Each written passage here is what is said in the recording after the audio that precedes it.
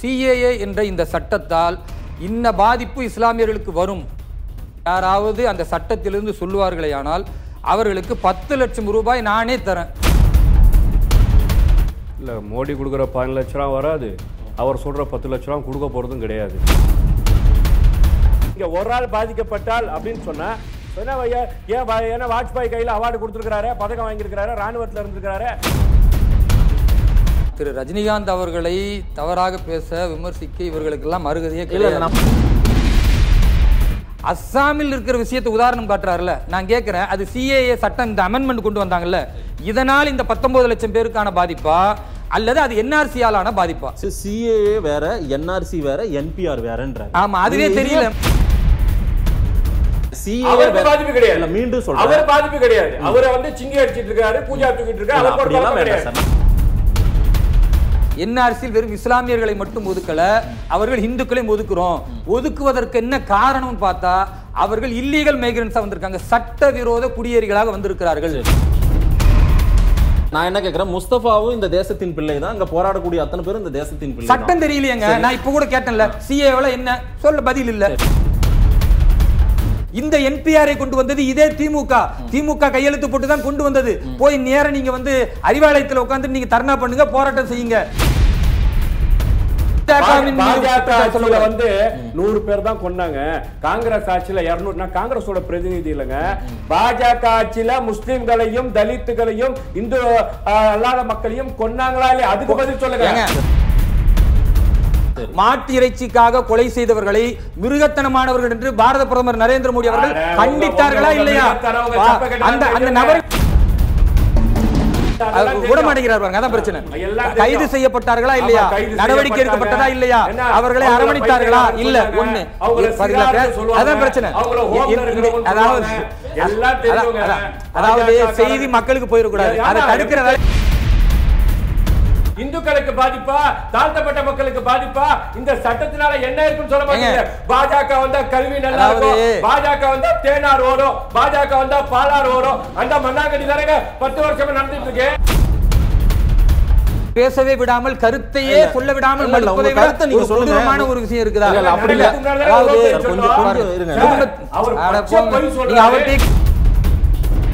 ஒரு நம்பிக்கை, உங்களுக்கு தேவையான நம்பிக்கை. ரஜினி நம்பிக்கை கொடுக்கிறதுக்கு ரஜினி அமெரிக்காவோட அதிபரா கேக்குறேன் சார். இல்ல ரஜினி வந்து மக்களின் அரசியல் கட்சியோட தலைவரா?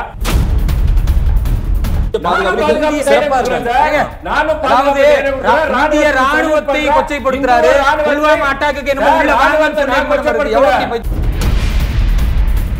கார்கிகளுக்கு உள்ள விட்டீங்க, உங்களை பத்தி இல்ல சொன்னாரு, ரெக்கார்டிங்ல இல்ல, அது அழிச்சிருங்க. அதை அழிங்க அல்லது என்னுடைய கருத்தை பதிவு வைங்க. அவர் சொன்னது ரெக்கார்டிங்ல இருக்கு, நீங்க ரீப்ளே பண்ணி போட்டு கேட்டுங்க. அதுவும் நீங்க போய் சொல்ற மேடையெல்லாம் வந்து பாஜக மேடைன்னு சொல்றீங்க, ஒன்னும் பிரயோஜனம் கிடையாது. நீங்க போய் இஸ்லாமியர்களுக்கு சொல்லணும்னு நினைக்கிறீங்க தெரியுமா?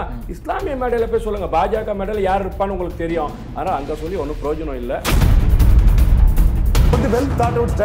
பிரச்சனையை வந்து விலக்கி சொல்றது விரோதி வன்முறையை திட்டமிட்டு நடக்கும். வெளிப்படையாகவே தெரியல. பல்வேறு துறைகளில் ஆக சிறந்த ஆளுமைகளை சந்தித்து நாம் நேர்காணல் எடுத்து வருகிறோம். ஆதன் தமிழ் நேயர்களுக்கு வணக்கம்.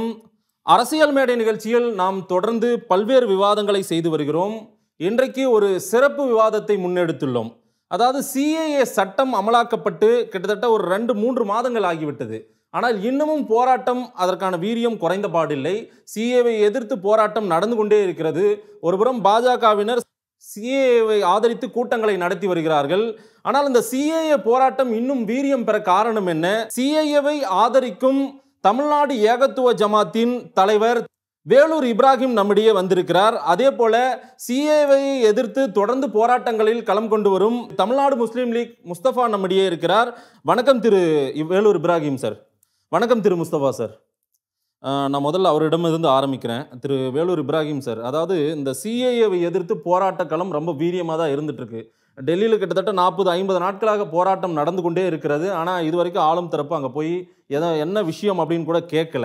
எப்படி பார்க்குறீங்க இந்த போராட்ட களம்? நீங்கள் வந்து தொடர்ந்து ஆதரவு கரம் நீட்டிக்கு தான் வரீங்க, பாஜகவோடு பயணித்து வரீங்க. எப்படி பார்க்குறீங்க இந்த போராட்டத்தை? சிட்டிசன்ஷிப் அமெண்ட்மெண்ட் ஆக்ட் என்று சொல்லக்கூடிய இந்த சட்டம் இந்திய இஸ்லாமியர்களுக்கு எந்த பாதிப்பையும் ஏற்படுத்தாது என்பதை பிரதமரிலிருந்து உள்துறை அமைச்சரிலிருந்து மத்திய அமைச்சரிலிருந்து மற்ற எல்லா நபர்களும் அரசாங்க தரப்பிலிருந்து வாக்குறுதி கொடுத்தாகிவிட்டது. ஒன்று. இரண்டாவது, இந்த சட்டத்தால் பாதிப்பு என்று சொல்லக்கூடிய சில இஸ்லாமிய அமைப்புகளும் அதனுடைய தலைவர்களும் குறிப்பாக ஒரு சில மத குருமார்களும் மக்களை, குறிப்பாக இஸ்லாமிய மக்களை முட்டாளாக்க நினைக்கிறார்கள் என்று நான் பகிரங்க குற்றச்சாட்டு செலுத்துகிறேன். 2. மூன்றாவது, சிஏஏ என்ற இந்த சட்டத்தால் இன்ன பாதிப்பு இஸ்லாமியர்களுக்கு வரும் யாராவது அந்த சட்டத்திலிருந்து சொல்லுவார்களேயானால் அவர்களுக்கு 10 லட்சம் ரூபாய் நானே தரேன்.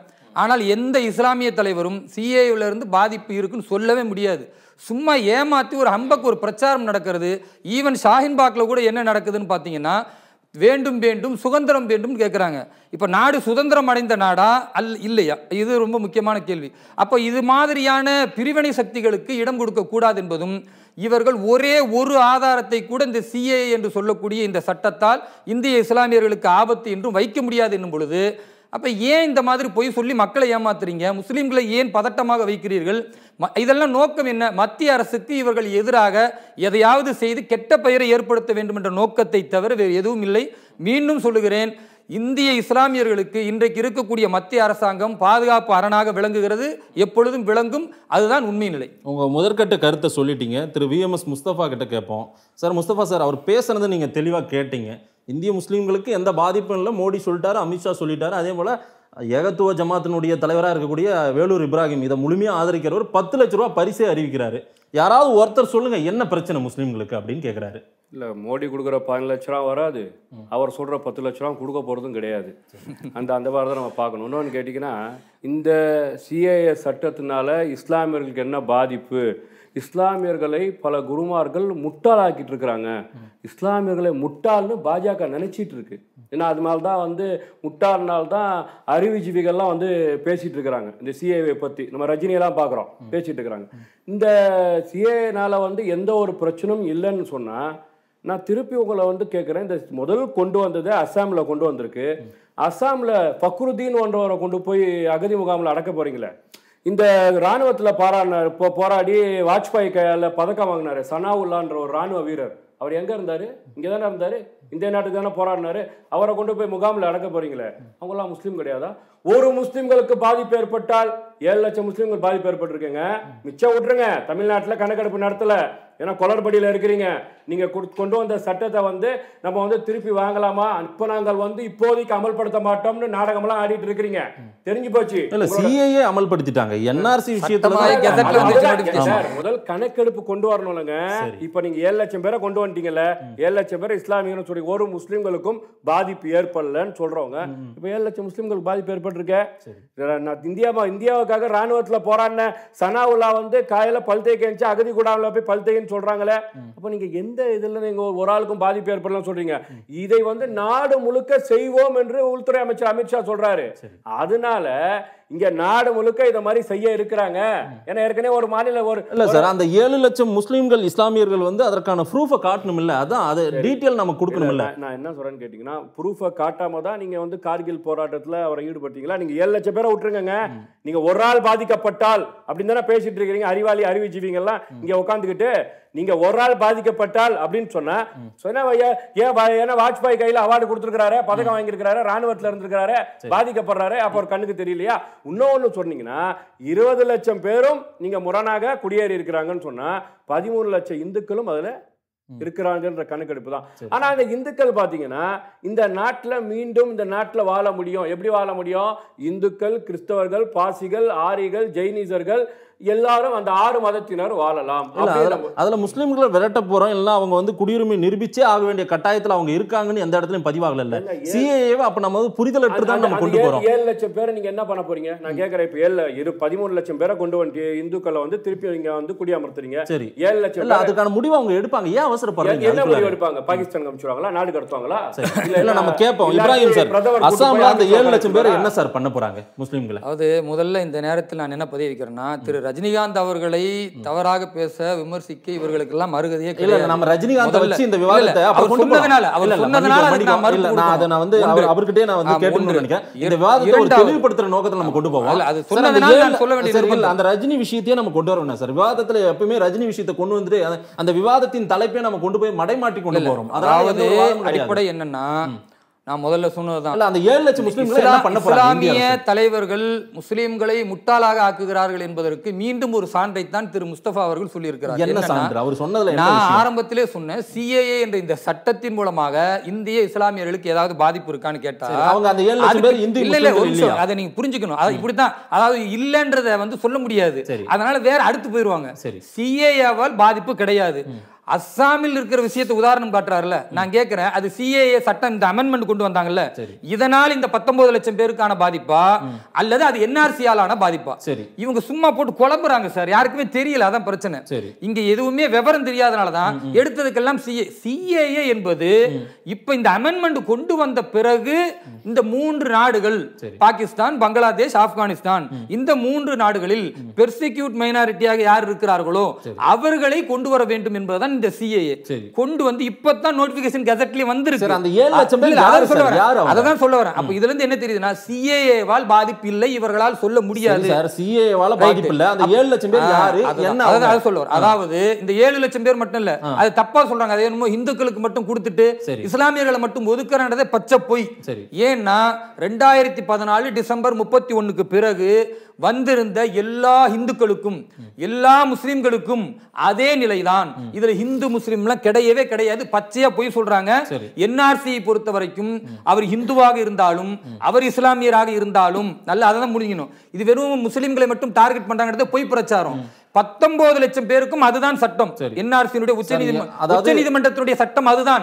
சிஏஏல கொண்டு வந்தது என்ன அப்படின்னா, பெர்சிக்யூட் மைனாரிட்டியா வெறும் 33,000 சில்லற பேர் தான் எடுத்திருக்கிறார்கள். இவர்கள் மட்டும், அதுவும் எப்போ டிசம்பர் 31, 2014. அதுக்கு முன்னால உள்ளவர்களுக்கு தான். அதுக்கு பின்னால் வந்தவர்கள் இந்த சிஏஏ அமெண்ட்மெண்ட்டுக்குள்ள இந்துக்களே வந்தாலும் அவர்களையும் சேர்க்க மாட்டோம். தெளிவா சொல்றேன். நான் ஒரு தெளிவான, அவர் சிஏஏ வேற, என்ஆர்சி வேற, என்பிஆர் வேறன்றார். ஆமா, அதுவே தெரியல இந்த மக்கள் பேசுறீங்களோ. அதான் உண்மை. சிஏஏ வேற, என்ஆர்சி வேற, என்பிஆர் வேற, எல்லாம் ஒரு கழுதை தான். என்னன்னு கேட்டீங்கன்னா, அவர் பாருங்க வார்த்தை வேணா நம்ம சார் பாருங்க, முட்டாள்கள் குருமார்கள் பேசுறாங்கன்னு சொன்னா வார்த்தைகள் அங்க எங்க இருந்து வருதுன்னு கேட்டீங்கன்னா, ஏன்னா பைத்தியம் தன்னைத்தானே பைத்தியம் சொல்லிக்கிறாரு. முட்டாள்னு சொல்லும்போது முட்டாள் மாதிரி பேச வந்திருக்காங்க, மக்களுக்கு ஒரு தெளிவுபடுத்த அறிவாளியா பேசுறேன்ப்பா. ஏன்னா அததான் நான் சொல்றேன், பைத்தியம் தன்னைத்தானே பைத்தியம் சொல்லிக்கிறாரு. குருமார்கள் மேல ஒரு குற்றச்சாட்டு நேரடியா வைக்கல. அதுல ஒரு ஆள் பேசுறாரு வார்த்தையை தான் சொன்னீங்க, போட்டு பாருங்க. அதுல பெரிய அறிவாளி மாதிரி பேசிட்டு இருப்பாரு அவரு, எல்லாம் தெரியும். ஏன்னா சிஏஏ, என்ஆர்ஏ, என்பிடிஏ இங்க இருக்கின்ற லட்சக்கணக்கான முஸ்லிம்கள், கோடிக்கணக்கான முஸ்லிம் எதிர்ப்பாங்க. இவர் மட்டும் என்ன ஒரு பாதிப்பு இல்ல, அது அவரோட உரிமை சார், அது அவரோட உரிமை. அவருக்கு பாதிப்பு கிடையாது. மீண்டும் சொல்றேன், அவர் பாதிப்பு கிடையாது. அவரை சிங்கி அடிச்சிட்டு இருக்காரு, பூஜா தூக்கிட்டு இருக்காரு, அவருக்கு பாதிப்பு வரப்போறது கிடையாது. அதனால அவர் பேசிட்டு இருக்காரு. முஸ்தபாவுக்கு என்ன பாதிப்பு? சரி, அவருக்கு பாதிப்பு இல்ல, முஸ்தபாவுக்கு என்ன பாதிப்பு? எல்லாருக்குமே பாதிப்பு. நான் சொல்றேன், முஸ்தபாவுக்கு என்ன பாதிப்பு? முஸ்தபா உங்களால நிரூபிக்க முடியாது. என்ன சொல்றேன்னு கேட்டீங்கன்னா, இப்போ பாத்தீங்கன்னா 13 லட்சம் பேரையும் நாங்க வெளியில வரத்துவோம், 7 லட்சம் பேரை வெளில தூக்கி போடுவோம். இப்ப வெளியில துரத்துவோம்னு அவங்க சொல்லல சார். அப்ப என்ன பண்ணீங்க? கோர்ட்டோட, சுப்ரீம் கோர்ட் ஆர்டர் என்னன்னு கேட்டீங்கன்னா, யார் சட்டத்துக்கு புறமா பாதிக்கப்பட்டிருக்காங்க, அதுதாங்க மக்கள் பாதிக்கப்பட்டிருக்காங்க. நான் சொல்ல விடுங்க, 19 லட்சம் பேரை சட்ட ரீதியா குடியேறி இருக்காங்கன்னு வச்சுக்கலாம். நீங்க சொல்ற கணக்குல வரீங்க, நீங்க கணக்கு எடுத்துட்டீங்க. முதல் 70,000 நீங்க, அப்புறம் 1.5 லட்சம் நீங்க, 2 லட்சம் நீங்க, 71ல இருந்து ஆரம்பிச்சு இப்போ வரைக்கும் கொண்டு 19 லட்சம் பேர் கணக்கு எடுத்திருக்கீங்க. பாஜக சொல்ல முடியுமா, நாங்கள் 7 லட்சம் முஸ்லிம்களையும் 13 லட்சம் இந்துக்களையும் நாட்டில் சட்டத்துக்கு முரணாக குடியேறியவர்களை நாங்கள் அகதி கூடாரம் அமைப்போம் சொல்லுங்க பாப்போம். சரி சொல்லுங்க பாப்பங்க, எப்படி சொல்லுவாங்களா அவங்க? ஒன்னும் சொல்ல முடியாது சார். அதற்காக தான் இவங்க என்னன்னு கேட்டீங்கன்னா, இஸ்லாமியர்களை மட்டும் விட்டுட்டு இந்த 3 நாட்டில இருந்து வர இதர சமுதாயத்திற்கு போட்டு நான் கேட்கிறேன் சார், இந்த சட்டம் என்பது இந்திய மத சார்பற்ற நாடு இந்தியாங்க. இந்தியா என்பது மத சார்பற்ற நாடு. இந்திய இறையாண்மைக்கு எதிரான ஒரு சட்டத்தை நீங்க கொண்டு வந்திருக்கீங்க. அது வருமா வராதா? நீங்க மிருக பலத்துல கொண்டு வந்து நீங்க நிக்க வச்சு இந்த சட்டத்தை கொண்டு வந்திருக்கீங்களான்றது நம்ம அப்புறம் பார்ப்போம். இந்த சட்டத்தை ஒடுக்கிறதுக்கு எப்படி நீங்க போராடிட்டு இருக்கிறீங்க? இந்த சட்டம் ஒண்ணுமே இல்ல, எல்லாம் ஏத்துக்கிட்டாங்கன்னு சொல்றவங்க தான் உங்கள்ட்ட பயிற்சி எடுத்தவங்க, பயிற்சி கொடுத்தவங்க தான் போய் மாணவர்கள் போராட்டத்துல துப்பாக்கி வச்சு சுடுறாங்களா? யாரு மிருக பலம்? நான் அவர்கிட்ட கேட்கிறேன் சார், இது இந்த நிதிஷ்குமார் அவர் இதை ஆதரிச்சு வாக்கு செலுத்திருக்காங்க, ஆனா இங்க நாங்க அமல்படுத்த மாட்டோம் அப்படின்னு சொல்றாங்க. அதே போல எடப்பாடி அரசு இன்னும் ஒரு தீர்க்கமான ஒரு முடிவு எடுக்கல நம்ம தமிழ்நாட்டை பொறுத்தவரையில. இந்த மாதிரி ஒரு நிலையெல்லாம் இருக்குல்ல சார், ஆதரிச்சவங்களே இப்போ பெரிய அளவுக்கு அப்படி ஒரு எதிர்ப்பை காட்டிட்டு நிக்கிறாங்க. இதுல ஒரு விந்தையான விஷயம் என்னன்னா, இதை பார்க்கக்கூடிய மக்கள் கருதுவாங்க, ஒரு சிஏஏவனால தான் பிரச்சனைன்னு சொன்னவர்கள் இன்றைக்கு வெளிப்படையாக சிஏஆல் பிரச்சனை இல்லை என்பதை தான் ஒத்துக்க முடியுது. ஏன்னா சொல்லவே இல்லையா சிஏனுடைய இந்த ஷரத்து பாதிப்புன்னு சொன்னாங்க இல்ல. இப்ப என்ன சொல்றாங்க, அடுத்து என்ஆர்சிக்கு போனாங்க. இப்ப நான் என்ஆர்சிக்கும் சொல்லிட்டேன், என்ஆர்சியில் வெறும் இஸ்லாமியர்களை மட்டும் ஒதுக்கல, அவர்கள் இந்துக்களையும் ஒதுக்குறோம். ஒதுக்குவதற்கு என்ன காரணம் பார்த்தா அவர்கள் இல்லீகல் மைக்ரன்ஸா வந்திருக்காங்க, சட்டவிரோத குடியேறிகளாக வந்திருக்கிறார்கள். சட்டவிரோத குடியேறிகள் எல்லோருக்கும் இந்து முஸ்லிம் எல்லாம் பார்க்கல, எல்லோருக்கும் ஒரே சட்டத்தை தான் கொண்டு வந்திருக்கிறது.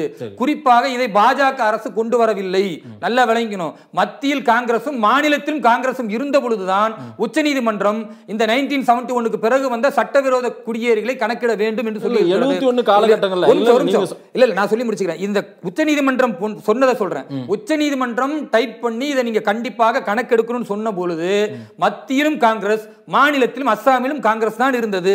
இதில் பாஜகவுக்கு தொடர்பு கிடையாது. இரண்டாவது புரிஞ்சுக்கணும். மூன்றாவது, இது என்னமோ இஸ்லாம் மற்றவர்களை கொடுங்க கொடுங்க நான் என்ன கேட்கிறேன்னா, இந்த நாடு தர்ம சத்திரம்லாம் கிடையாது, நல்லா விளங்கிக்கணும். இந்த நாட்டில் உள்ள கோடான கோடி மக்களுக்கான பல்வேறு பொருளாதார நெருக்கடியோட பல்வேறு விஷயங்கள் இருக்கிறது. அவர்களை அகதிகளாக வைத்திருக்கிறோம், அகதிகளாக இருப்பார்கள், அதில் மாற்று கருத்து இல்லை. அவர்களுக்கு குடியுரிமை தரணும் என்பதை ஒரு காலத்திலும் ஏற்றுக்கொள்ள முடியாது. இது ஒண்ணு.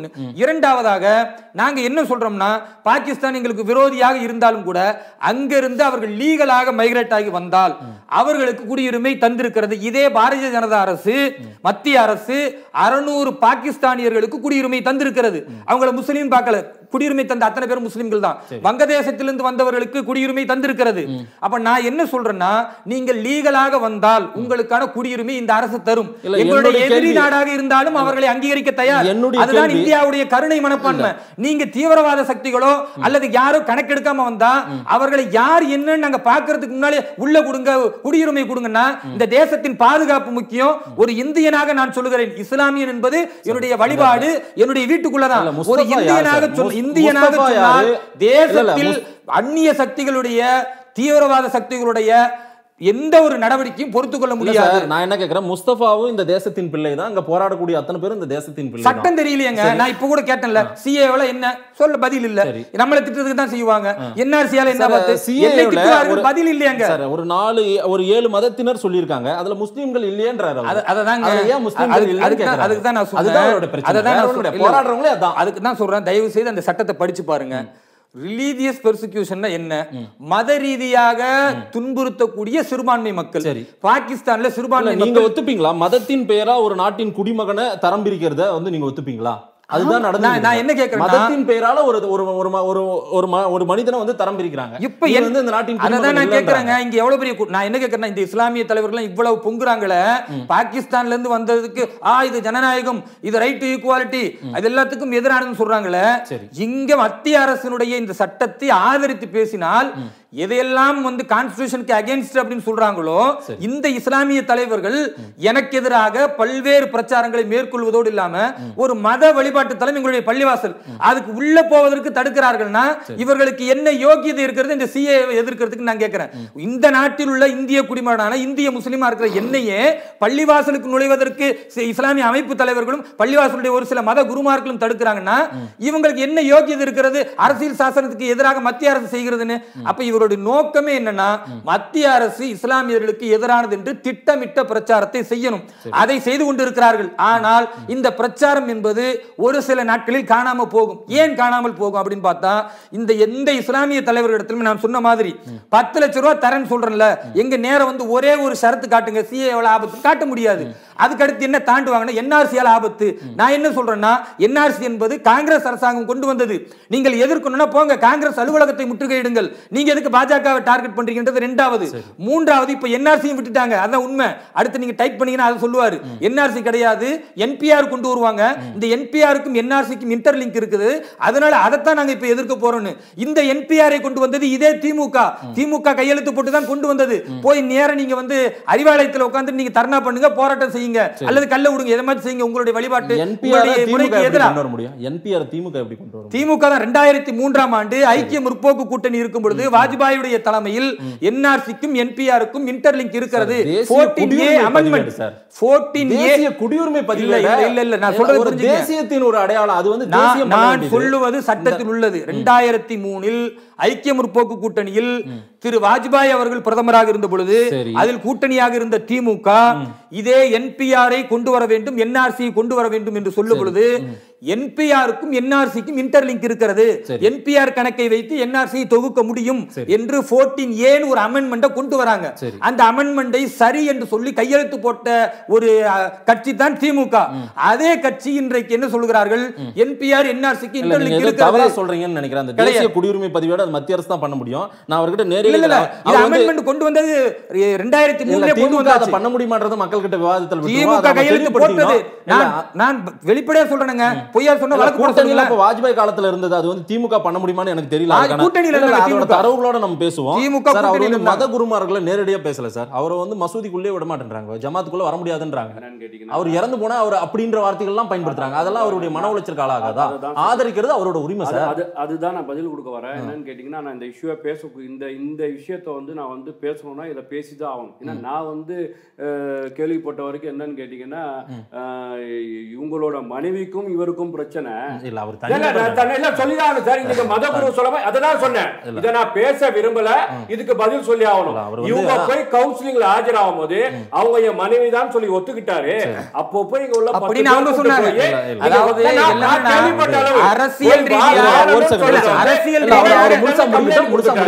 அப்படின்ற அடிப்படையில் தான் வெளியில பேசிக்கிறாங்க. எனக்கு தேவையில்ல சார், அவரோட பர்சனல். இருந்தாலும் அங்க போனவர்கள் நீங்க மனைவின்னு ஒத்துக்கிறதுனால வாழுங்கன்னு சொன்னாங்க. இவர் உடனே அப்படின்னு சொல்றாங்க. அது வந்து அவரோட தனிநபர் பிரச்சனைக்கு அது ஜமாத்துக்குள்ள வரக்கூடாதுன்றது தான் பிரச்சனை. அவர் எப்படி அதை பொய்ன்னு சொல்றாரோ அவர் சொல்வதை நான் பொய்ன்னு சொல்றேன் சார். உங்களுடைய தனிநபர் குடும்ப கேள்வி இல்ல. இவர் உங்களுக்கு 7 லட்சம் முஸ்லிம்களுக்கு ஆபத்து இருக்குன்ற இதுக்கு கேள்வி அந்த அமெண்ட்மென்ட்டை வந்து படிக்கலன்றாரு. பாஜகவும் பாஜகவை சார்ந்தவங்களும் அமெண்ட்மென்ட்டை கடிச்சு குடிச்ச மாதிரி பேசிட்டு இருக்காங்க. கண்டிப்பா இல்ல கிளியரா இல்ல முஸ்தபா சார். நான் என்னன்றேன், அஸ்ஸாம் முஸ்லிம் மேல முஸ்தபா ரொம்ப அக்கறையா இருக்காங்கன்னு வெச்சுக்கோங்க. இங்க இருக்கிற முஸ்லிம்களுக்கு என்ன சார் பாதிப்பு? இன்னும் வரல சார். இங்க சார் இன்னும் வந்து பாத்தீங்கன்னா பீதியை கிளப்புறீங்களா, பதட்டப்படுத்துறீங்களா? நீங்க வந்து ஸ்டார்ட் பண்ணலன்ற நான் கேக்குறேன் சார். நீங்க சொன்ன மாதிரி தான் பீகார்ல நிதிஷ்குமார் வந்து அங்க வந்து வாக்களிச்சிட்டு வந்து அங்க மக்களோட அது என்ஆர்சி அமல்படுத்த விட மாட்டேன்றார். அந்த சிக்கல் தான் எல்லாத்தையும் கொண்டு வரும். மக்கள் வந்து எல்லாத்துக்குமே தான் எதிர்ப்பு தெரிவிச்சிட்டு இருக்காங்க. நீங்க வந்து பாத்தீங்கன்னா கணக்கு எடுத்ததே வந்து அசாம்ல மட்டும் தான் கணக்கு எடுத்திருக்கு. இன்னும் தமிழ்நாட்டிலேயோ கர்நாடகாலயோ ஒரு பிரதமரும் ஒரு உள்துறை அமைச்சரும் உங்களுக்கு ஒரு நம்பிக்கை கொடுக்குறாங்க. ஏன் அந்த நம்பிக்கை உங்களுக்கு? அந்த நம்பிக்கை இல்ல சார். நான் இங்க தமிழ்நாட்டுல இங்க இருக்கிற ஆளும் அரசு ஒரு நம்பிக்கை கொடுக்குது. அந்த நம்பிக்கையும் நீங்க ஏத்துக்க மாட்டேன், ஆதரிச்சு ஓட்டு போட்டு இங்க வந்து ஒரு நம்பிக்கை. இங்க இருக்கிறவங்க உங்களை விட்டுருவாங்களா சார்? உறவாதானே சார் பாத்துட்டு இருக்காங்க. 370 பிளாஸ்ட் பண்ணவங்க, முத்தலாக்கா கொண்டு வந்தவங்க, சரி இது 2000 பேரை கொண்டவங்க, மார்ட்டின் பேரால் கொண்டவங்க, ஜெய் ஸ்ரீராம் சொல்லின்னு சொல்லவங்க கொண்டவங்க, இதை இந்து ராஷ்டிராவா மாத்தணும்னு பேசுறவங்க, டெல்லியில நாங்க ஆட்சியை பிடித்தால் மசூதியை கண்டெடுத்து பேசுறவங்க, மாணவர்கள் போராட்டத்துல துப்பாக்கி சுட வச்சு சுடுறவங்க, மாலேகால்ல குண்டு வைக்கிறவங்க, இந்து முன்னணி ஆபீஸ்ல தானா குண்டு வச்சுட்டு இஸ்லாமியர் குண்டு வச்சான்னு சித்தரிச்சவங்க யார்? இவங்க சொல்றத நாங்க நம்பணுமா? ஹரிச்சந்திரங்களா இவங்களா? இவங்க ஹரிச்சந்திரங்களா? நான் கேக்குறேன் சார், இந்த மாதிரி ஆட்கள் சொல்றது எங்களுக்கு இவங்க மேல நம்பிக்கையே இல்லையே. எப்படி நாங்க நம்ப முடியும்? அதாவது பாஜகவினர் மேல நாங்க எந்த காலத்திலும் நம்பிக்கை இல்லைங்க. இந்த மாதிரி ஒரு சட்டத்தின் மூலம் எங்களை விரட்ட வந்துருவாங்க. அடுத்து தமிழ்நாட்டு மக்கள், இந்தியாவில் இருக்கிற பல முஸ்லீம்கள் பாதிக்கப்படுவாங்கன்றது அவங்களுடைய குற்றச்சாட்டு. 2 விஷயத்தை தெளிவுபடுத்த வேண்டியிருக்கு. ஒன்று, என்னுடைய இரண்டாம் மனைவி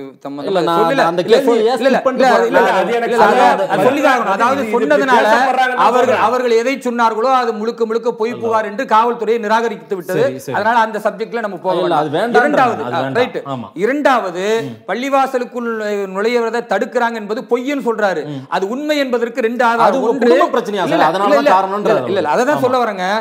இது என்ன குடும்ப பிரச்சனை சொல்லல, பள்ளிவாசல தடுத்தவர்கள் தடுத்ததை நாங்கள் அப்படித்தான் தடுப்போம் போலீஸ் ஸ்டேஷன்ல செங்குன்றம் காவல் நிலையத்தில் போய் கம்ப்ளைண்ட் பண்றாங்க.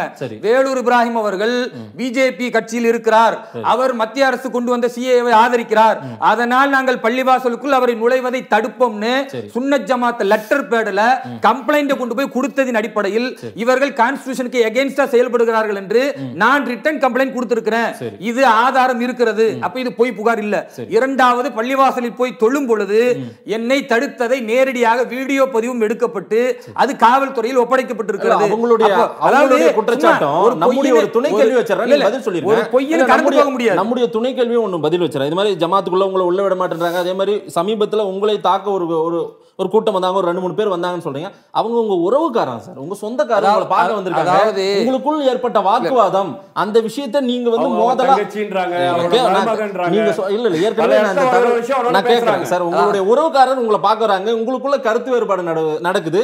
அதை மோதலா காட்டி நீங்க வந்து உங்களுக்கான அனுதாபத்தை தேடுறீங்க, பாஜகவினருக்கு அனுதாபத்தை தேடுறீங்க.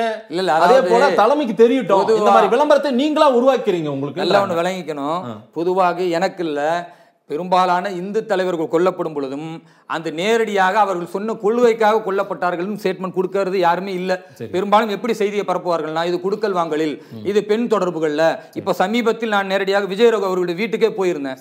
என்ன சொல்லியிருந்தாங்கன்னா அந்த பெண்ணுக்கும் அந்த மிட்டாய் பாபுக்கும் லவ் இருந்துச்சு, அதனாலதான் அவன் முன்விரோதத்துல கொண்டாங்கன்னு. ஆனா நான் நேரடியாக அந்த குடும்பத்தை போய் பாக்குறேன், அந்த பெண்ணிடத்துல விசாரிக்கிறேன், அந்த விஜயரோக அவர்களுடைய மனைவியிடத்துல விசாரிக்கிறேன். 34 வயசு அநியாயத்துக்கு கொண்டு போட்டு இருக்கிறானுங்க.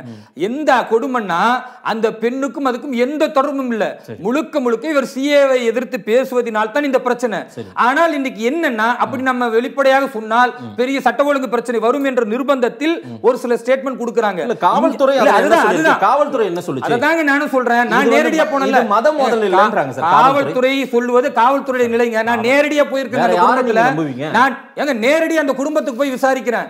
அந்த பாதிக்கப்பட்ட நான் என்ன கேக்குறேன்னா இப்ராஹிமா இருக்கட்டும், அர்ஜுன் சம்பத்தா இருக்கட்டும், எச் ராஜாவா இருக்கட்டும், நீங்க காவல்துறை செய்ய வேண்டிய வேலையும் நீதிமன்றத்தின் தீர்ப்பையும் நீங்க கொடுக்க காவல்துறை விசாரித்து முடிவெடுக்கட்டும்ங்க. அதில் நாங்க தலையிடல. ஆனால் நேரடியாக விஜயரோக அவருடைய குடும்பத்தில் போய் நான் பார்க்கிறேன். அந்த குடும்பத்தார்கள் விசாரிக்கும் பொழுதுதான் அந்த உண்மை நிலை தெரிகிறது. புரியுதா? ஒரு சில விஷயங்கள் சட்ட ஒழுங்கு பிரச்சனைக்காக இப்படி எல்லாம் மேற்கொள்வார்கள், கடந்த காலங்களில் இருக்கிறது.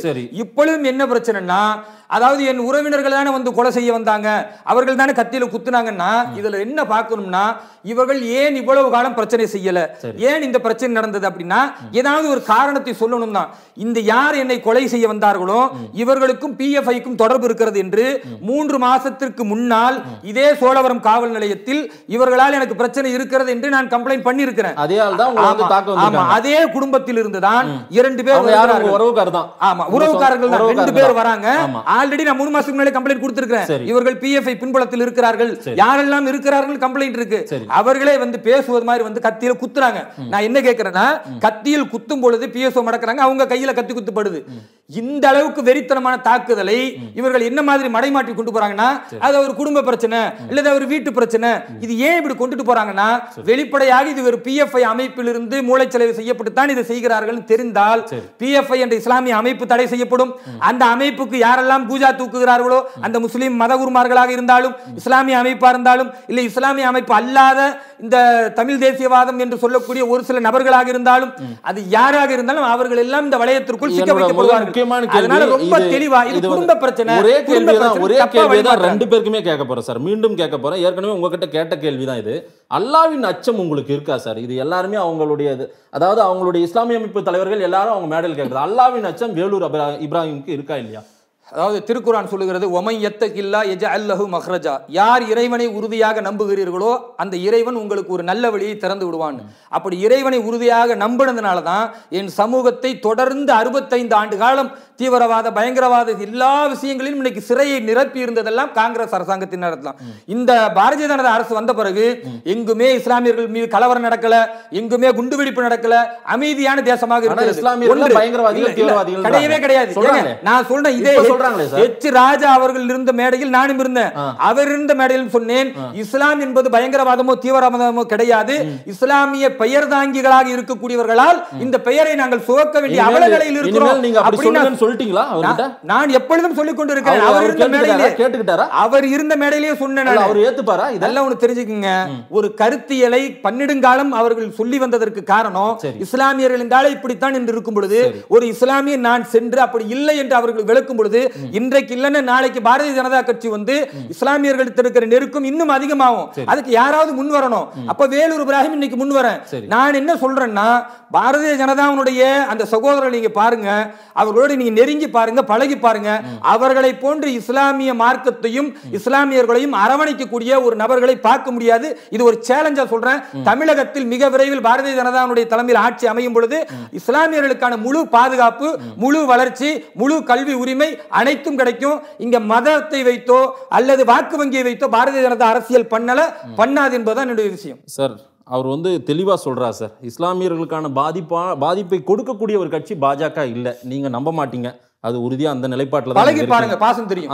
பழகி பாருங்கன்றார். நான் அவர்கிட்ட விளக்கம் கேட்டுறேன். அதாவது உங்களுக்கு நிச்சயமாவே அல்லாவின் அச்சம் இருந்தால் இந்த சிஏஏ விஷயத்துல நீங்க எதிர்க்கிறது நியாயம்னு என்னைக்காவது யோசிச்சிருக்கீங்களா சார்? இல்ல, உண்மையாகவே அல்லாவின் அச்சம் இருக்கிறனால தான் கோடான கோடி முஸ்லீம்கள், உலக நாடு முஸ்லீம்கள் நாடுலாம் இந்த சிஏஏவை கண்டிச்சிட்டு இருக்கு. ஒன்று சார், இன்னொன்று சொல்லும் போது என்னன்னா, பழகி பாருங்க சாலமன் பார்ப்பையா மாதிரி சொல்லிட்டு இருக்க முடியாது. பழகி பாருங்க, 2 நாள் என் வீட்டில் தங்கி பாருங்கலாம் பேச முடியாது. என்னன்னு கேட்டிங்கன்னா, நான் யாரோட பழகி பார்த்துருக்கோம், யாரோட பழகி பார்க்காம இருக்கோன்னு தெரியும். நீங்கள் வந்து ஒரு ஊடக ஆவிலாக இருக்கிறீங்க.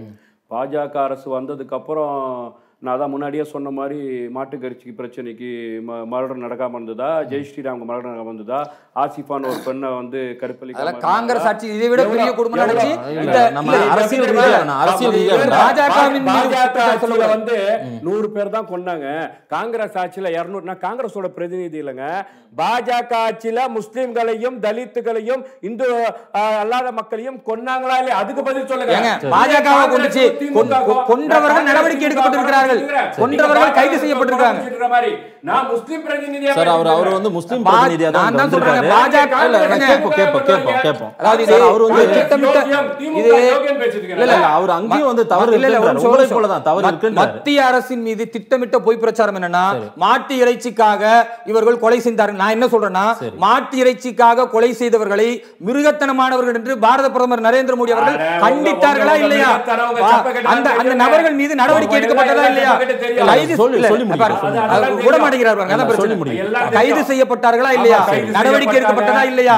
அவர்களை அரவணைத்தார்களா? இல்ல. ஒண்ணு அதான் பிரச்சனை. அதாவது செய்தி மக்களுக்கு போயிடக்கூடாது, அதை தடுக்கிற வேலை எல்லாரும் தெளிவா செய்வாங்க.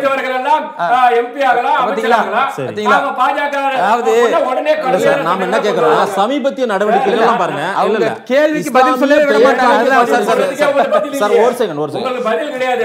இஸ்லாம் பாஜக வாழ்க, பாஜக ஜே, ஆர்எஸ்எஸ் வாழ்க, அதுக்கு வந்து செப்பு தூக்கிட்டு நீங்க வந்து பாத்தீங்கன்னா முஸ்லிம்களுக்கு பாதிப்பா, இந்துக்களுக்கு பாதிப்பா, தாழ்த்தப்பட்ட மக்களுக்கு பாதிப்பா, இந்த சட்டத்தினால என்ன இருக்குன்னு சொல்ல மாட்டீங்க. பாஜக வந்தா கல்வி நல்லா இருக்கும், பாஜக வந்தா தேனார் வரும், பாஜக வந்தா பாலார் வரும். அந்த மன்னாங்கட்டி அப்படி இல்ல.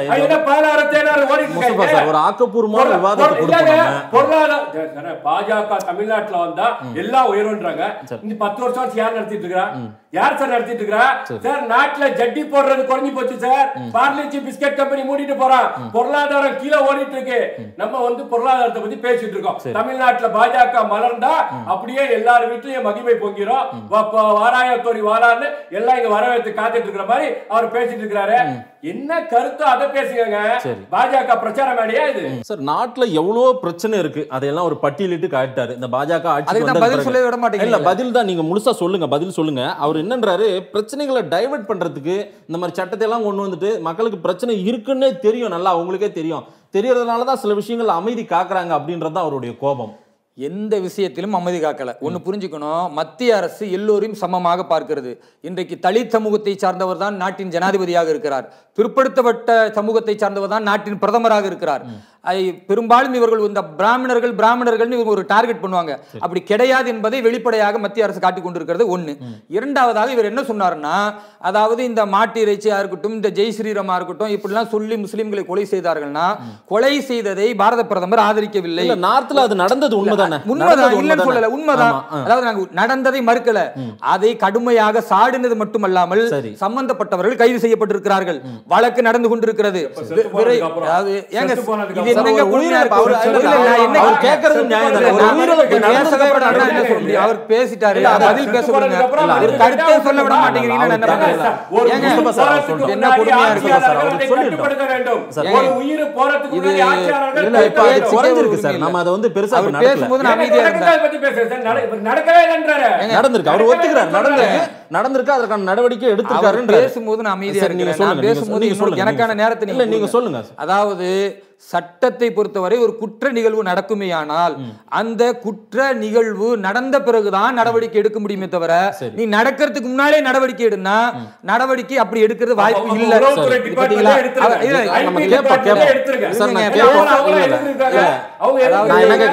இது என்னன்னா பேசவே விடாமல் கருத்தையே சொல்ல விடாமல் ஒரு விஷயம் இருக்குதா? அப்படி இல்ல.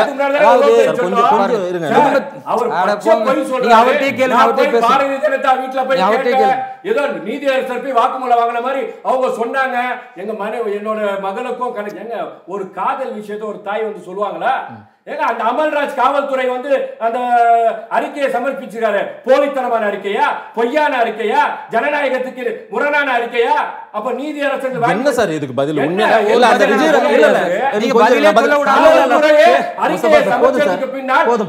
கொலை வந்து மத ரீதியா தான் நடந்துச்சுன்னு சொல்லி மத கலவரத்தை உண்டாக்க இப்ராஹிம் முயற்சி செஞ்சுட்டு இருக்காரு. இல்ல அப்படி எல்லாம் ஒரு அந்த நோக்கம் இல்ல. நம்ம காவல்துறை அறிக்கையை மாறாக உங்களுக்கான பதில நான் பெற்று தரேன். அமல்ராஜ் என்ற அதிகாரி என்ன சொல்லிருக்காரு? அது வந்து காதல்னால இல்ல. அவர் போய் அங்க விசாரிச்சிருக்காரு. அத சொல்றாரு. நீதியரசர் வாக்குமூலம் கொடுத்திருக்காங்களா? இல்ல நம்ம கேப்போம் சார். விஜயரகுடைய மரணம் ஒரு கோரிக்கை. என்ன 10 நிமிஷம் அவர் பேசிட்டேன். எனக்கு 2 நிமிஷம் பேச கொடுங்க. நான் 2 நிமிஷம் என் கருத்து சொல்றேன். இல்ல முஸ்தபா என்ன கேக்குறாரு? விஜயரகு விஷயத்துல ஒரு காதல் நடந்திருக்காங்க. ஒருதலை காதல் விஷயம் நடந்திருக்கு. நல்லா அவனை புரிஞ்சுக்கணும். மடை மாற்றக்கூடாது. இந்த விவாதம் என்பது சிஏஏவுக்காக காவல்துறை அறிக்கை வச்சு நான் பேசிட்டா இல்ல வேலூர் இப்ராஹிம் சொல்ற அறிக்கை வச்சு நான் பேசிட்டா நான் மடை மாற்ற போய் அறிக்கை எடுக்கலாம் சார் உங்க நேரத்தை வச்சு. நான் என்ன கேக்குறேன், அமல்ராஜ் என்ன சொல்லியிருக்காரு திருச்சி? எனக்கு 2 நிமிஷம் கொடுங்க, நான் தெளிவா சொல்லிடுறேன். முதலாவது திரும்ப சொல்றேன், மத்திய அரசாங்கம் இந்த இஸ்லாமியத்திற்கு எதிரான விஷயங்களை கண்டுகொள்ளாமல் இருப்பது கிடையாது. நடவடிக்கை எடுத்துக்கொண்டு இருக்கிறார்கள். உளவுத்துறை வந்து முடங்கிருச்சான உளவுத்துறை எல்லாம் முடங்கல, கண்காணித்துக் கொண்டுதான் இருக்கிறது. அதே நேரத்தில் திடீரென்று நடக்கக்கூடிய சம்பவங்களுக்கு சட்ட ரீதியான நடவடிக்கை தான் எடுக்க முடியும். அதை மத்திய அரசு எடுத்துக்கொண்டு இருக்கிறது. இனிமேலும் எடுக்க முடிஞ்சு போச்சு. ரெண்டாவது என்னன்னு பாத்தீங்கன்னா, பொதுவாகவே இந்து தலைவர்கள் பெரும்பாலும் கொல்லப்படும் பொழுது இது மாதிரியான அறிக்கைகள் காவல்துறைகளும் கொடுத்துத்தான் இருக்கிறார்கள். கடந்த கால வரலாற்றையும் நான் சொல்லிக்கிட்டு இருக்கிறேன். இன்றைக்கு நடந்தது அந்த கமிஷனர் அவர்கள் விசாரித்து அவர்கள் அறிக்கை கொடுத்திருக்கிறார்கள். அது அவருடைய நிலை, அவருடைய விசாரணையுடைய முடிவு. அந்த அறிக்கையை இல்ல நான் அதை மறுக்கவோ எதிர்க்கவோ இல்ல. நான் திரு இறந்து போன விஜயரகு அவர்களுடைய குடும்பத்தாரிடத்தில் போய் கேட்கும் பொழுது அப்படி ஒரு சம்பவம் நடக்கவில்லை என்று அந்த குடும்பத்தார் என்னிடத்தில் சொன்ன அந்த கருத்தை நான் மக்கள் மத்தியில் வைப்பதற்கும் இது சட்ட ரீதியாக அவர் செய்வதற்கும் ரெண்டுக்குமே ஒரு முரண்லாம் கிடையாது. எனக்கு என்ன தகவல் கிடைத்ததோ அதை நான் மக்கள் மத்தியில் வைக்கிறேன். அவர்கள் என்ன விசாரணை, அவங்க என்ன விசாரணையில் இருக்கோ அது நீதிமன்றம் போலீஸ் விசாரணை அது நடக்கும். அதற்கான விவரம் நடந்துட்டு போட்டோம். என்னுடைய மிக முக்கியமான ஒரு கேள்வி, திரு ரஜினிகாந்த் பத்தி பேசுறதுக்கு உங்களுக்கு தகுதி இல்ல, அருகதை இல்லன்றீங்க. கண்டிப்பா. ஏன் என்ன பேசிட்டாரு திரு ரஜினிகாந்த்? அவரு பேசுறது மட்டும்தான் சரின்னு நீங்க எந்த வாதத்தை வச்சு சொல்றீங்க? அதாவது ரஜினிகாந்த் அவர்கள் 3 விஷயங்களை சொன்னார். முதலாவதாக என்பிஆர் என்பது இஸ் எசென்ஷியல், இது கட்டாயம் தேவைப்படக்கூடிய ஒன்று. ஒரு நாட்டினுடைய வளர்ச்சிக்கு நலத்திட்டங்கள் செய்வதற்கு மக்கள் தொகை கணக்கெடுப்பே எடுக்காம எங்களுக்கு பொருளாதார முன்னேற்றம் இல்லைன்னு எப்படி வரும்? பொருளாதார முன்னேற்றம் மக்கள் தொகை கணக்கெடுப்பு எடுக்கணும். 10 வருஷத்துக்கு முன்னால எடுத்தீங்க, இப்ப எடுக்கணுமா வேண்டாமா? இப்ப எடுத்தாதானே என்னென்ன மத்திய அரசுடைய அதாவது என்பிஆர் தான் சரியாக இருக்கும் என்பதற்கு காரணம் சென்செக்ஸ் சரியா இருக்காதோ? இல்ல அதுதான் விஷயம் இருக்கு. சென்செக்ஸில் இந்திய குடிமக்கள் யாரு, வெளியாள் யார் என்பதை கண்டுபிடிக்க முடியாது. இன்றைக்கு வெளிநாட்டில் உள்ள பல அந்நிய சக்திகளும் வந்து இந்த நாட்டினுடைய வளத்தை பயன்படுத்திக் கொண்டிருக்கிறார்கள். அப்ப அதை கண்டுபிடிக்கணும்னா என்பிஆர் கண்டிப்பாக தேவை. அதை திரு ரஜினிகாந்த் அவர்கள் சொல்லி இருக்கிறார். ஒன்று. இரண்டாவதாக அவர் சொன்னார், இந்த சிஏஏவால் எந்த பாதிப்பும் இல்லை, இதை அரசியல் கட்சிகள் திட்டமிட்டு, குறிப்பாக சில மதகுருமார்களும் இதில் சேர்ந்து கொண்டு இந்த மாதிரி தவறான வழி நடத்துகிறார்கள், ஆனால் இதில் எந்த பாதிப்பும் இல்லை என்று சொன்னதோடு நிற்காம, அப்படி இந்த இந்திய முஸ்லிம்களை இந்த நாட்டின் பிரிவினையின் போது இந்த நாட்டில் தான் இருப்போம் என்று சொல்லி உறுதியாக இருக்கிற இந்த முஸ்லிம்களை வெளியேற்ற நினைத்தால் ரஜினிகாந்த் முதலாவது குரல் கொடுப்பேன் என்று மிக உறுதியாக சொல்லி இருக்கிறார். சொல்லியிருக்கிறார். இரண்டாவது விஷயம். மூன்றாவதாக அவர் சொல்லியிருக்கிறார், இந்த விஷயத்தில் பெரும்பாலும் மாணவர்கள் அதிகமாக பங்கெடுக்கிறார்கள், அந்த மாணவர்கள் கொஞ்சம் யோசிச்சு முடிவெடுங்க, தவறாக அரசியல்வாதிகளுக்கு பலியாகிவிட்டால் அது எஃப்ஐஆர் எல்லாம் போட்டா உங்களுடைய பிற்கால வாழ்க்கைக்கு பாதிப்பை ஏற்படுத்தும் என்று மாணவர்களுக்கு ஒரு அறிவியை சொல்லுகிறார். இந்த மூன்றையும் யார் தப்பு என்று சொல்லுகிறார்களோ அவர்கள் என்ன யோகியதை இருக்கு சார். முஸ்தபா சார், திரு ரஜினிகாந்த் ஒரு கருத்து சொல்றாரு, முஸ்லீம்களுக்கு ஏதேனும் பாதிப்பு ஏற்பட்டா ஆளா வந்து நிப்பண்ணு. அவரை எப்போ நீங்கள் போய் பாராட்டி அவரை பேசணும், அதுதான் உங்களுடைய முறை. ஒரு சூப்பர் ஸ்டார் சொல்கிறாரு, அதுவும் அரசு அதிகார வர்க்கத்துக்கு நெருக்கமான ஒருவர், உங்களுக்கு பாதுகாப்பு நான் இருக்கேன், ஆளாக நிற்பேன் அப்படின்னும் போது அவரை எதிர்த்து அவருக்கும் அந்த சாயமே பூசுறது எந்த மாதிரி ஒரு அரசியல் இது? இல்லை, ரஜினிகாந்த் ஒரு துறையை சார்ந்தவர் தான். அரசியலுக்கு வரப்போறார் சார், வரப்போறாருன்னு அதான் நான் ஏற்கனவே சொன்ன மாதிரி தான். நான் டவுசர் போட்ட காலத்தில் சொன்னார், நான் முழுக்கால் பேண்ட் போட்டேன், என் பையன் டவுசர் போட்டு முழுக்கால் போட்டான். ரஜினி எங்கேருந்து அரசியலுக்கு வருது? அது வந்து பார்த்தீங்கன்னா எட்டா கனியா தான் இருக்கு. அது அவருடைய உரிமை, அது அவரை பண்ணிட்டோம். நீங்க தான் வரப்போறாருன்னு சொன்னீங்க, ரஜினி வரமாட்டாருன்னு சொன்னேனா? சரி, அவர் நீங்க சொல்றதுக்கு இப்போதைக்கு வரமாட்டாரு, வருவாரு. உங்களுக்கு ஒரு நம்பிக்கை கொடுத்திருக்காரு, ஒரு நம்பிக்கை, உங்களுக்கு தேவையான நம்பிக்கை. ரஜினி நம்பிக்கை கொடுக்கறதுக்கு ரஜினி அமெரிக்காவோட அதிபரா கேக்குறேன் சார். ரஜினி மக்களின் அபிமானம் பெற்றவர், ஒரு மக்களின் அபிமானம் பெற்றவர், ஒரு மக்கள் பிரதிநிதியா. இன்னும் வந்து இஸ்லாமியர்கள் பாதிப்பு ஏற்பட்டாலும் முன்னாடி வந்து நிப்பேன், இவர் சொன்னா யார் கேக்குற மாதிரி இருக்கான்னு. சார், இன்னொரு பாத்தீங்கன்னா வேலூர் இப்ராஹிமோட நம்பிக்கையை நீங்க வந்து ஏத்துக்க மாட்டீங்க, மோடி அமித்ஷா நம்பிக்கையை ஏத்துக்க மாட்டீங்க. நம்ம தமிழ்நாட்டில் இருக்கக்கூடிய சின்ன குறுக்கீடு என்னன்னா, அவர் சொன்னா நம்பிக்கை ஏற்ற மாட்டேன்னு, ஆனால் ஜமாத்துல் உலமா என்று சொல்லக்கூடிய இஸ்லாமிய அமைப்பு லெட்டர் எழுதியிருக்கிறார்கள், திரு ரஜினிகாந்த் அவர்களை நாங்கள் சந்திப்போம், அவர் சொன்ன கருத்துக்கு எங்களால் ஆன விளக்கத்தை கொடுப்போம், உங்களுக்கு தேவையில்லைன்னு இவர் பேசுறாரு, எங்களுக்கு தேவையில்லைன்னு. ஆனா தேவைன்னு இஸ்லாமிய அமைப்புகள் நினைக்குது, சந்திக்க போறாங்க. லெட்டர் போட்டு சார், அவர் என்னன்னு கேட்டீங்கன்னா, குருமார்கள் தப்பா வழி நடத்துறாங்கன்னு சொல்றதுனால ரஜினிகாந்த் ஒரு தனி நபர், ஒரு துறையை சார்ந்தவர், போய் பார்க்கலாம்னு அவங்க நினைச்சிருக்கலாம். அது வந்து அவங்க தப்பாவும் இல்லைன்னு நினைச்சவங்க. ரஜினிகாந்த் சொல்ற மாதிரி இன்னொன்னு கேட்டீங்கன்னா, மாணவர்கள் போராட வேண்டாம், மாணவர்கள் மிதமிஞ்சி போராடி விட்டால் அப்போ சில காவல்துறை இது மாதிரி ஈடுபடுவார்கள்ன்ற வார்த்தையெல்லாம் அதில் பயன்படுத்த சொல்லல. இவர் சொன்ன எந்த வார்த்தையும் இல்ல, பார்த்தேன். இல்ல, அவங்க வேற மாதிரி இருப்பாங்க. இல்ல, அவர் வந்து வேற மாதிரி இருப்பாங்க. எல்லாரும் ஒரே இதுல இருக்க மாட்டாங்க. எப்படி காவல்துறை காக்கி சட்டை தான் போடுவாங்க, வேற மாதிரி இருப்பாங்கன்னு என்ன? கருப்பு கமாண்டோ சொல்றாரா, இல்ல அதிரடிப்படையை சொல்றாரா? எது வேற மாதிரி? நீங்கள் என்னாச்சு பண்ணா வேற மாதிரி பண்ணுறாங்க, அச்சு மூட்டி மிரட்டுறாரு. ஒண்ணு. இன்னொன்னு நான் கேட்கிறேன் சார், ரஜினிகாந்தை பார்த்து, மாணவர்கள் இன்னைக்குதான் போராடி நீங்க பாத்தீங்களா? ஜல்லிக்கட்டுக்கு போராடலையா, ஈழத்தமிழர்கள் போராடலையா, காவேரிக்கு போராடலையா, ஹைட்ரோ கார்பன் போராடலையா, மாணவர்கள் தொடர்ச்சி ஹிந்தி எதிர்ப்புக்கு போராடலையா, மாணவர்கள். சரி, யார் சொன்னதை நீங்க நம்புவீங்க சார்? இந்த சிஏஏவால் பாதிப்பு மாணவர்களை பத்தி அது முடிச்சிருக்கேன். ரஜினிகாந்த் மாணவர்கள் போராட்டத்தை இப்ப வந்து பேசுறாருன்னு சொன்னா, இன்னைக்கு பல தடவை மாணவர்கள் போராடுறாங்களே, அப்ப பேசாத ரஜினிகாந்த் இப்ப ஏன் பேசுறாரு? சரி, இப்பதான் மேல இல்ல, உங்களுக்கு யார் நம்பிக்கை கொடுத்தா அந்த சிஏஏவால பாதிப்பு இல்லைன்னு நீங்க உறுதியா நீங்க வந்து போராட்டத்தை கைவிடுவீங்க சார்? இந்த சிஏஏவே இருக்கக்கூடாது, என்ஆர்சி இருக்கக்கூடாது, மக்களோட கோரிக்கையை கேட்டு முழுமை கேட்கிறேன் சார். சென்சஸ்ல பாதிக்கும் 10 வருஷம் நாங்க வந்து எம்பி நாட்டின் பாதுகாப்பு முக்கியமா இல்லையா? நான் கேக்குறேன், நாட்டோட பாதுகாப்பு எல்லாருக்குமே முக்கியம் சார். பாகிஸ்தான்ல இருந்தோ, ஆப்கானிஸ்தான்ல இருந்தோ, பங்களாதேஷ்ல இருந்தோ ஒரு சீக்கியரோ, ஒரு பௌத்தரோ, ஒரு வேற சமுதாயத்தை சார்ந்தவரோ, எல்லாம் சகோதரர் நண்பர், அவங்கெல்லாம் வந்து பாதுகாப்பை எதிர்த்து செயல்பட மாட்டாங்களா? நான் கேட்கிறேன் சார். சூசைடு யார் வேணா பண்ணுவாங்க. சரி, சூசைடு யார் வேணா பண்ணுவாங்க. என்ன பாதுகாப்பு? முஸ்லிம்கள் மட்டும் தான் குண்டு எடுத்துட்டு வருவாங்களா? ஏன் முஸ்லிம்களுக்கு மட்டும் தான்? அந்த வாதத்துல அவரும் உறுதியா இருக்காரு. அதான் சொல்றேன், அந்த பாதுகாப்பை கருதி அப்படின்னு இஸ்லாமியர்களை கொண்டு வரதுக்கு பாதுகாப்பை கருதின்னு சொல்லி சொல்றாங்களே, அதுக்கு நான் சொல்ல வரேன். நீங்க 6 சமுதாயத்தை உள்ள விடுறீங்களே வச்சுக்கோங்க, அங்க இருந்து ஏதோ ஒரு போலித்தனமான இந்தியா ஒரு நல்ல நாடு, பாகிஸ்தான் ஒரு டுபாக் ஒரு நாடுன்னு வச்சுக்கலாம், அங்க இருந்து ஒரு போலித்தனமான இதுல வந்து மாத்தி அப்படியே வந்து இதுல வந்து நாங்க வந்து அகதியா உள்ள வர வேற சமுதாயத்தை உள்ள வரான்னு வச்சுக்கோ, அவங்க எப்படி இந்துவா முஸ்லீமா கிறிஸ்டினா நீங்க எதை வச்சு உறுதி செய்வீங்க? சரி, எந்த டாக்குமெண்ட்? பாகிஸ்தான் டாக்குமெண்ட் வச்சு நீங்க உறுதி செய்வீங்களா? வரவங்க இல்ல சார், அதற்கான ப்ரூஃப் நம்மளால கொடுக்கவே முடியாது. வரவங்க எப்படி வேணா வந்துருவாங்களே சார். எலெக்ஷன் டைம்ல புல்மாவால வந்தாங்க பாருங்க, அப்படி எப்படி வேணா வந்துருவாங்கல்ல. சரி, ஏன்னா வரணும்னு நினைச்சா எப்படியும் விட்டுருவோமே நம்ம தான். ஏன்னா ஏற்கனவே பஸ்ஸை விட்டீங்க, அப்புறம் புல்மாவா உள்ள விட்டீங்க, கார்கில முக்காவாசி உள்ள விட்டு அப்புறம் அடிச்சு விரட்டுனீங்க. எல்லா நாடகத்தையும் நாங்க பார்த்துட்டு தான் இருக்கிறோம். பாஜக நாடகத்தை எல்லா மக்களும் இந்திய ராணுவத்தையே கொச்சைப்படுத்துற மாதிரி பஸ்ல உள்ள விட்டீங்க. இது வந்து வன்மையான கண்டனத்துக்குரிய இந்திய ராணுவத்தை கொச்சைப்படுத்துறாரு. இந்திய பாதுகாப்பு இந்தியாவுடைய பாதுகாப்பையும் கொச்சைப்படுத்துறாரு.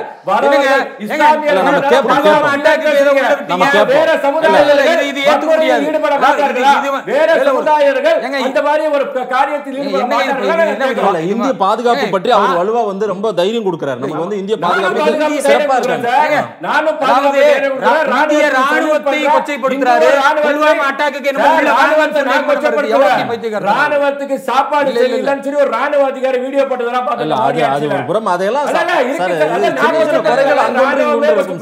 இதெல்லாம் வச்சு நம்முடைய இந்திய பாதுகாப்பு அதிகப்படுத்துங்க.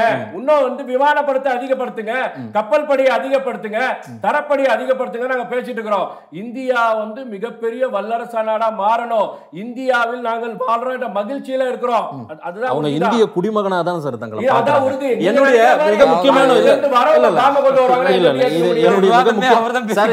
இந்திய குடிமகனா தான் அவர் இன்னமும் இருக்காரு. அப்படிதான் இருக்கணும். நம்ம இந்திய குடிமகன் இந்தியா மேல நம்பிக்கை வச்சிருக்காங்க. நான் என்ன கேக்குறேன், இருங்க, மத குருமார்கள் தவறா வழி நடத்துறாங்கன்னு திரு ரஜினிகாந்த் சொல்றாரு. திரு வேலூர் இப்ராஹிம் உட்பட எந்த இஸ்லாமிய அமைப்பு தலைவர்களையாவது இயக்க தலைவர்களையாவது திரு ரஜினிகாந்த் அழைத்து உட்கார வச்சு பேசினார். இந்த விஷயத்தை பேசிட்டு தெளிவுபடுத்துறாரு. இஸ்லாமியர்களுக்கு பாதிப்பு இல்லை அப்படின்னு சொல்றாரு. நீங்க போய் பாத்தீங்களா ரஜினியா? இல்ல எந்த இஸ்லாமிய ஒரு 200 பேர் ஒரு 10 பேரையாவது ஒரு இஸ்லாமிய அமைப்பு தலைவர்களை உள்ள உட்கார வச்சு அவங்க வீட்டில் உட்கார வச்சு பாய்ஸ் கார்டன்ல பார்த்தாரா சார்? அதாவது இதுல சொல்வதற்கு முன்னால ஒரு விஷயம், ஏன்னா ஒரு கருத்தியலை விதைச்சிட்டு போயிட்டா அது விஷமா இருந்துச்சுன்னா அதுக்கு பதில் சொல்லி ஆகணும். அவர் பேச்சுவாக்கில் என்ன சொல்றாருன்னா, புல்வாமா அட்டாக் பண்றதுக்கு உள்ள விட்டீங்க, கார்கிகளுக்கு உள்ள விட்டீங்க, உங்களை பத்தி இல்ல சொன்னாரு. அது ரெக்கார்டிங்ல இல்ல, அது அழிச்சிருங்க. அதை இல்ல அது இல்ல அதை அழிங்க அல்லது என்னுடைய கருத்தை பதிவு வைங்க. அவர் சொன்னது ரெக்கார்டிங்ல இருக்கு, நீங்க ரீப்ளே பண்ணி போட்டு கேட்பீங்க. முஸ்தபா பொறுப்புங்க. அதுக்கு முஸ்தபா அப்ப இல்ல அப்ப நான் சொல்றதையும் பதிவு வைங்க. நீங்க சொல்லுங்க. நீங்க சொல்லுங்க. உள்ள விட்டீங்கன்னா இவர் என்ன சொல்ல வராரு? ஏதோ நாங்களா இந்திய ராணுவமே உள்ள விட்ட மாதிரியும் இந்த இழப்புகள் மக்கள் கொல்லப்படணும் விரும்பின மாதிரியும் அதுக்கப்புறம் திரும்பி நடக்கிறது வந்து ராணுவத்தை கொச்சைப்படுத்துவது, மத்திய அரசை கொச்சைப்படுத்துவது.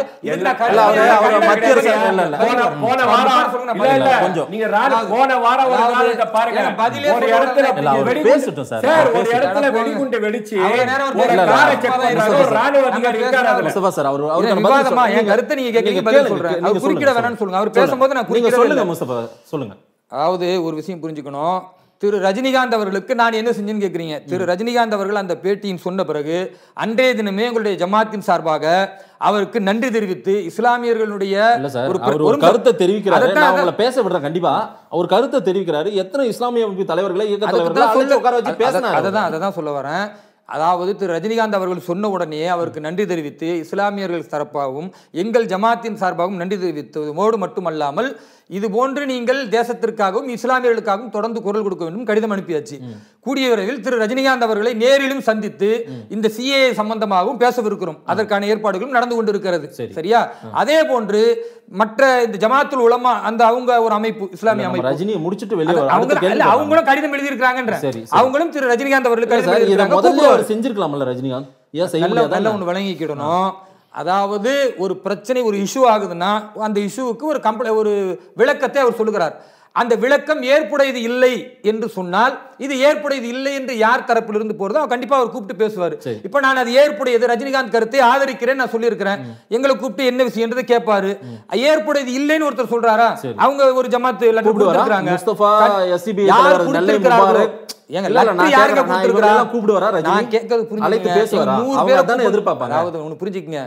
ஜமாத்துல் உலமா என்பது அவர் மதகுருவா பேசினதானே எதிர்க்கிறேன்னு சொல்றாங்க. மதகுருகளுடைய ஒரு சங்கம் தான் ஜமாத்துல் உலமா என்பது. அவங்களே கடிதம் எழுதி இருக்கிறாங்க. அவங்களை கூப்பிட்டு பேசுவாரு. நான் கடிதம் எழுதி இருக்கிறேன், நான் என்ன கூப்பிட்டு பேசுவாரு. வேண்டுமானால் நீங்க கடிதம் எழுதுங்க, உங்களை கூப்பிட்டு பேசணுமா இல்லைன்னு அவர் முடிவு செய்வார். கூப்பிட்டு பேச மாட்டேன்னு அவர் சொன்னாரா? ஏன் நீங்களா தப்பா சொல்றீங்க? வேலூர் இப்ராஹிமுக்கு ரொம்ப நாகரிகமா ரொம்ப ரொம்ப மரியாதையா அவருக்கு வந்து ஒரு என்ன விஷயம் நீங்க சொல்ல விருப்பப்படுறீங்க சார்? அவர் ஆதரிக்கிறாரு இந்த சட்டத்தை. இல்ல அவர் என்னன்னு கேட்டீங்கன்னா சார், அவர் வந்து பாஜகவை ஆதரிக்கட்டும், தப்பு கிடையாது.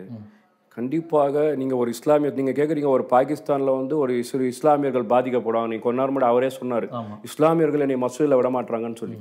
இந்தியாவுல பாகிஸ்தான்ல பாதிக்கப்படும். எங்க தமிழ்நாட்டுல யாரு இந்துக்கள்னால கிடையாது, மத ரீதியான பிரச்சனை கிடையாது, இஸ்லாமியர்களே விட மாட்டான்னு சொன்னார். இங்க பார்க்க வேண்டிய நம்ம கான்செப்ட். அப்ப பாகிஸ்தான்ல வந்து இஸ்லாமியர்கள் பிரச்சனை இருக்குமா இல்லையான்னு சொல்லி பாத்துக்கோங்க. அதனால தயவு செய்து நீங்க பிஜேபியில இருங்க, உங்களுக்கு அவங்க என்னாச்சும் பதவி கொடுக்கட்டும், அது எங்களுக்கு இது கிடையாது. நியாயமான கோரிக்கையை இஸ்லாமியர்களுக்கு பிரச்சனை நடந்துட்டு இருக்கு, அதை நீங்க உண்மையா மக்களுக்கு எடுத்து சொல்லுங்க. அதுவும் நீங்க போய் சொல்ற மேடையெல்லாம் பாஜக மேடைன்னு சொல்றீங்க, ஒன்னும் பிரயோஜனம் கிடையாது. நீங்க போய் இஸ்லாமியர்களுக்கு சொல்லணும்னு நினைக்கிறீங்க தெரியுமா, இஸ்லாமிய மேடையில போய் சொல்லுங்க. பாஜக மேடையில யார் இருப்பான்னு உங்களுக்கு தெரியும், ஆனா அங்க சொல்லி ஒன்னும் பிரயோஜனம் இல்லை, அது வேஸ்ட். என்ன சொல்ல விரும்புறீங்க சார் திரு முஸ்தபா அவர்களுக்கு? எதிர்க்கிறாங்க இந்த சிஏ விஷயத்தில், அதே மாதிரி பாஜக மேடையில் இருந்துக்கிட்டு சொல்லாதீங்க, ஒரு இஸ்லாமிய கூட்டத்தை நீங்கள் கூட்டிட்டு அவங்களுக்கு மத்தியில் போய் உங்களுடைய பிரச்சாரத்தை செய்யுங்கன்னு சொல்கிறேன். அதாவது திரு முஸ்தபா அவர்கள் மட்டுமல்ல, தமிழகத்தில் இருக்கக்கூடிய எல்லா இஸ்லாமிய தலைவர்களுக்கும் நான் வைக்கக்கூடிய வேண்டுகோள் இரண்டே தான். முதலாவது, ஒரு சட்ட ரீதியாக உங்களுக்கு எதிர்ப்பு இருக்குமே ஆனால் இஸ்லாமிய மக்களுக்கு சிஏஏ என்ற இந்த சட்டத்தை தயவு செய்து நீங்கள் விளக்குங்க. முழுமையாக இந்த சட்டம் இதை சொல்லுகிறது என்று விளக்கிவிட்டு இந்த சட்டத்தில் இன்னென்ன ஷரத்துகள் இருக்கிறது, அதெல்லாம் இஸ்லாமியர்களுக்கு பாதிப்பை ஏற்படுத்துகிறது என்று சொல்லுங்கள். ஆனால் பெரிய கொடுமை, இன்றைக்கு எந்த இஸ்லாமிய தலைவர்களும் சிஏஏ என்ற இந்த சட்டத்தை யாருக்குமே தெளிவுபடுத்தலை. போராட்ட களங்களில் நிறைய பேரை நான் கேட்டிருக்கிறேன், இந்த சிஏஏ சட்டத்தை பற்றி என்னமாச்சும் தெரியுமான்னு கேட்டால் தெரியல, எங்களுக்கு குடியுரிமை இல்லாமல் பாதிப்புன்னு சொல்கிறாங்க, அவங்க தலைவர்கள் பொய்யா சொல்லுவாங்க, அதனால் நாங்கள் நிற்கிறோம்னு அப்பாவித்தனமாக சொல்கிறாங்க. இது உண்மையுமே வேதனை ஏற்படுத்துகிறது. அப்போ இது முதலாவது விஷயம். நீங்கள் சட்டத்தை விலக்கிவிட்டாலே இந்த அச்சம் போய்விடும். ஒன்று. இரண்டாவது, ஏன் நீங்கள் பாஜக மேடையில் சொல்கிறீர்கள்னா அதில் இரண்டு விதமான நன்மை இருக்கிறது. ஒன்று, நீங்கள் எல்லாம் எதிரில் என்று போராடி கொண்டிருக்கிறீர்கள், அது விரோதத்தை வளர்க்கும். நான் அதற்குள்ளேயே இருந்து எங்க இஸ்லாமிய மக்களுக்கானதை கொடுங்கன்னு சொல்லி அவர்களுக்கு உள்ளே இருந்து நான் போராடிட்டு இருக்கேன் ஒரு இஸ்லாமியனா, அதுதான் பயனளிக்கும். இறைவன் நாடினால் கூடிய விரைவில் தமிழகத்தில் இஸ்லாமிய மக்களுக்கு பல்வேறு மத்திய அரசு நலத்திட்டங்களை வேலூர் இப்ராஹிம் மூலமாக கொண்டு வருவேன் இன்ஷா அல்லாஹ். சரியா? அது ஒரு நன்மை பயக்கும். இன்னொன்று, இந்த பாரதிய ஜனதா மேடையிலிருந்து பேசும் பொழுது இஸ்லாமியர்கள் நிறைய கவனிக்கிறாங்க. சமீபமாக நான் முத்துப்பேட்டைக்கு சென்றிருந்தேன். பெரும்பாலான இஸ்லாமிய மக்கள் நின்று கேட்டாங்க. இன்னும் ஒருபடி மேலே சொன்னா, இஸ்லாமிய மக்கள் அதே பாரதிய ஜனதாவுடைய அந்த மாவட்ட தலைவருக்கு ஃபோன் பண்ணி இவ்வளவு அழகான ஒரு விளக்கம் கொடுக்கப்பட்டிருக்கு என்று 100க்கும் மேற்பட்டவர்கள் பேசியிருக்கார்கள். அவர் ஃபோன் நம்பரோட வைத்து நன்றி அளித்திருக்கிறார்.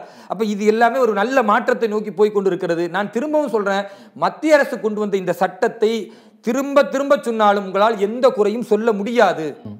சிஏஏ குறித்தான இந்த போராட்டம் 2-3 மாதங்களாகவே நடைபெற்று கொண்டிருக்கிறது. ஒரு ஆக்கப்பூர்வமான ஒரு விவாதத்தை கொண்டு வந்து இந்த சிஏஏ குறித்தான போராட்டத்திற்கான ஒரு முடிவை பெற வேண்டும் என்ற நோக்கத்தோடு தான் இந்த விவாதத்தை கொண்டு வந்தோம். ஆனால் இந்த பிரச்சனை, இந்த சிஏஏ விஷயம் பெரிய அளவுக்கு போராட்டம் இதை கொண்டு போவோம், நாங்கள் இந்த போராட்டத்தை நிறுத்த மாட்டோம், சிஏஏவை திரும்ப பெற வேண்டும் மத்திய அரசு திரு முஸ்தபா உள்ளிட்ட இஸ்லாமிய அமைப்புகள் சொல்கிறாங்க. ஆனால் வேலூர் இப்ராஹிம் தொடர்ந்து நான் பிரச்சாரம் பண்ணுவோம், பாஜக மேடையில் நாங்கள் தொடர்ந்து பேசிக்கிட்டு இருப்போம், இது சிஏஏவால் முஸ்லீம்களுக்கு எந்த பாதிப்பு இல்லை, நாங்கள் இருக்கும் துணை இருக்கும் அப்படின்னு பேசிட்டு இருக்காரு. எங்க போய் முடியும் அப்படின்றத காலம்தான் தீர்மானிக்கும். மிக்க நன்றி இருவருக்கும். நன்றி நேயர்களே, மீண்டும் ஒரு அரசியல் மேடை நிகழ்ச்சியில் சந்திப்போம். நன்றி, வணக்கம்.